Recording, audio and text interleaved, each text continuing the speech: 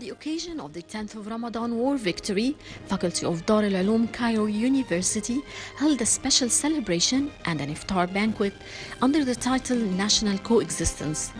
The event was conducted under the auspices of Professor Dr. Abdurradi Muhammad Abdul Mohsen, Faculty Dean.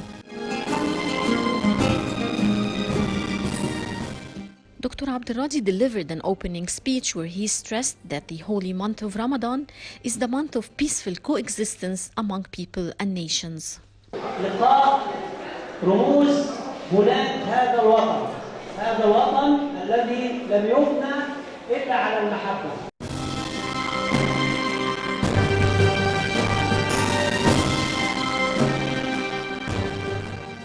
Also, Priest Athanasius Rizk, one of the attendees, said in his speech that this is a very distinguished day as it comprises different segments of the society and that Dar El Ulum will remain a fountain of enlightenment.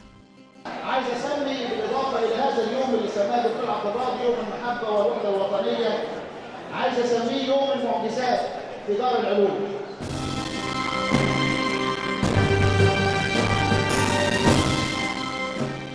Dr. Abdul Min'am Fuad, scientific supervisor at Al Azhar Al Sharif, also delivered a speech where he highlighted the significance of peaceful coexistence as we're all living in one nation and no one can tear us apart. لكي نثبت للجميع أننا أصحاب وطن واحد ونسيج واحد ولا يمكن أن تتفكك بلادنا أبداً. Soft power was also represented at the event through Egyptian actor Tariq Al-Dsuqi, who said this gathering is an assurance of the continuity of peaceful coexistence in Egypt. خير مثال للمحبة وللوحدة الوطنية تجسدت في وقوف المسلم مع المسيحي في خندق واحد دفاعا عن الأرض والعلم والوطن، دفاعا عن مصر.